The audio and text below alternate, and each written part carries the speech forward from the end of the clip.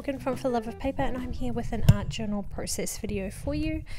This one I created back on ANZAC Day, so it is a couple of months old, and I kind of had forgot that I'd recorded it, and it was sitting in my list of folder of videos that I hadn't edited. So I thought I would edit it and pop it up, even though it's a little bit late, but that's okay. I really liked the process for this art journal. I loved how it turned out, and it was really fun.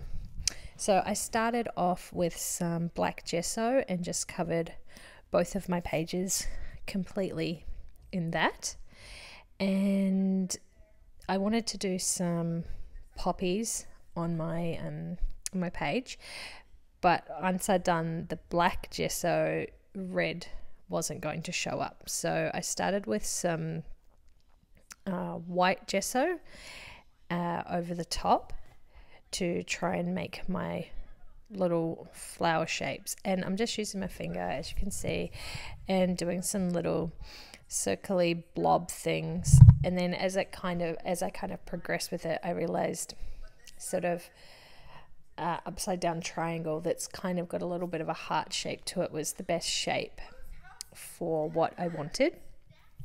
So I did a bunch of those across the page in white, so that I could go back over them in red once that had dried. Now this process, the whole layout took me, I think it was just under an hour. It's about 50 minutes, 45-50 minutes.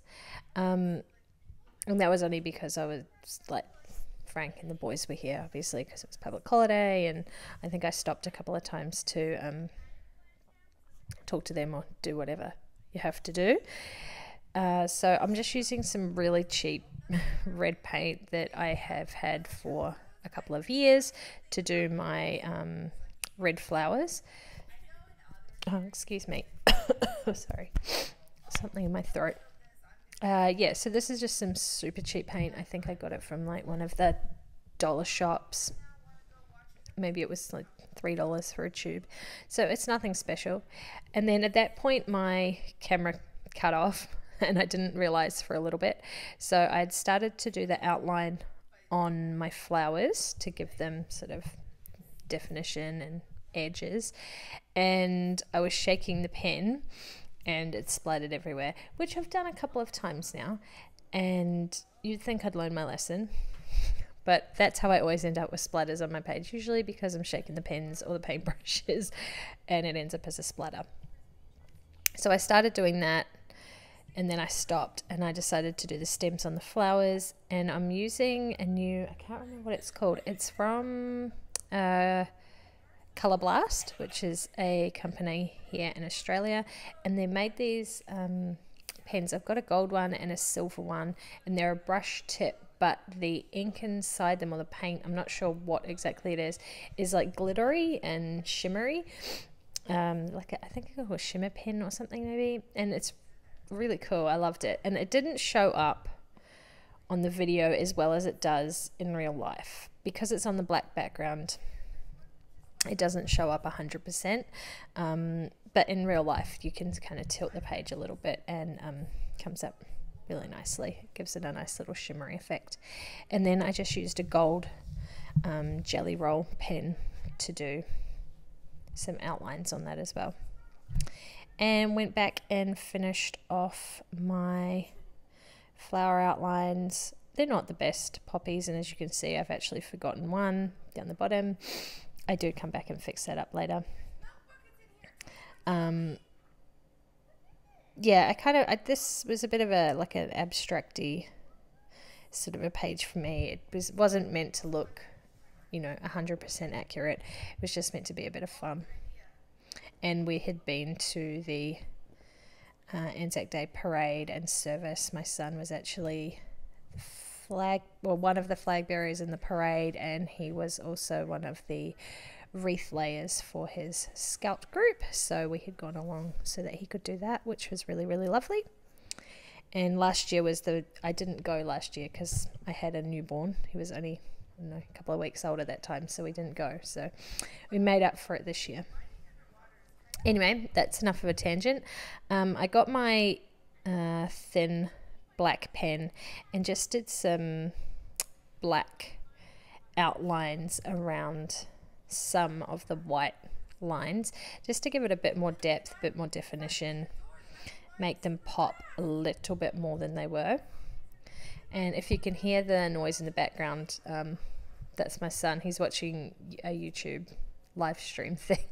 So that's what's going on in the background. If you can hear that, I'm not sure if it's coming through or not. But yeah, that's what all the background noise is. And then I wanted to experiment with something a little bit different, and I don't know if I like it or not, but I did it and it's done now. But I got some gelatos. This one was a lime green one, and I just sort of put it along the bottom and then blended it in with a little bit of water. Yeah, I do end up going a bit over the top, and I get some yellow out to go all over the page, and it kind of comes together in the end.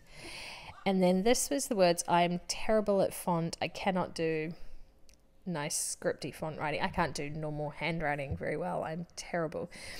So I printed out Lest We Forget, just on some plain printer paper, and then I scribbled on the back of it and traced it onto my page, and then used, this is a thin Posca pen. I think this is the thinnest one they have, and I went around the outline of it and then used my thicker, this isn't the thickest one, there is a bigger one than this. This is like their mid-size one, I suppose. Still a Posca pen, and used that to sort of colour in the middle part of my words. And I sped up this bit for you, or cut out a big chunk of it, because my head was in the way for most of it. So you would have just been looking at the back of my head, which nobody wants to see that, especially not with all my greys and unbrushed probably. Yeah, so I did the Lest We Forget across the top, and then this is when I came in with the yellow, what are they, gelatos. I'm not really sure what I was thinking at this point. I think I just wanted to give the edges a bit of definition, but I didn't want to add more white. I think that's what I was thinking. So yellow was kind of the next best thing, and I don't know, I don't not like it, but I don't love it. I think I could have done something else, but I'm not really sure what. Maybe some grey would have been better.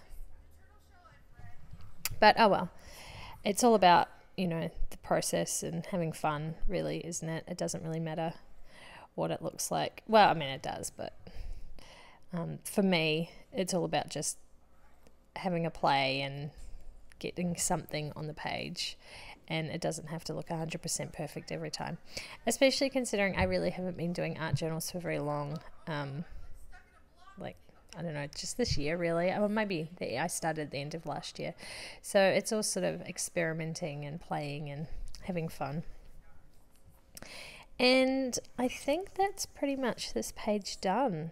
Oh, a few more gold splatters because white wasn't enough, obviously. So it's just wiping up a bit of the mess there that I did a few big dollops of the gold colour shine. And then I decided to go around all of the letters with the same gold pen I'd used on the stem. So I ran around all the words just to give them a bit more depth as well, and then went back in and added some little stamens into the middle of my flowers. And yeah, that is this page done, guys. So I'd like to thank you all for watching, and be sure to leave a like if you liked this art journal process video, and if you want to see more of my videos, please subscribe. I appreciate that, and I will catch you in the next one. Bye.